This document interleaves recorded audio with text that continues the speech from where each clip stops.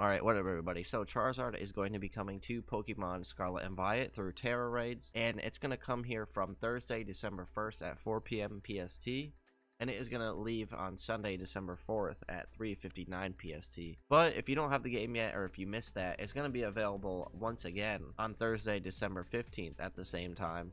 And then it's going to go until December 18th till 4 p.m. PST. So if you're missing on Charizard the first time, don't worry. It's going to be around a second time. And it's rumored that it's actually going to be a 7-star raid instead of 6 stars, which is what we've had, which are already pretty tough. But, you know, it's rumored that this will be the first 7-star raid. So it'll probably be level 100 when you battle it. So if you want a really good counter, Azumarill is going to be a really good counter for this. And if you're wondering what the crystal is going to look like for this as well, that's what it will look like if you've never seen it.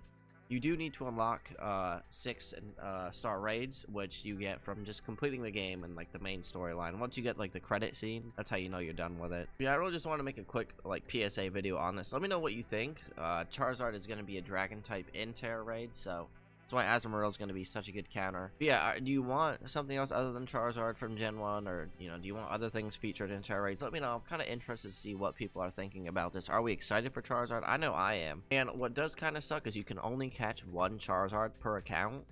So you can only get 1. However, you can keep doing the 7-star raids or whatever it's going to be, 6-star for Charizard, whatever it's going to be. You can only catch them once, but you can keep doing it over and over again. Like, you can still get the materials and everything, you just won't have the chance to catch them. That's going to be it for the video. Let me know your thoughts on this Terra event thing that they're going to be doing. I'm kind of excited for it, to be honest, but yeah, let me know your thoughts. I'll see you all in the next one, alright? Peace.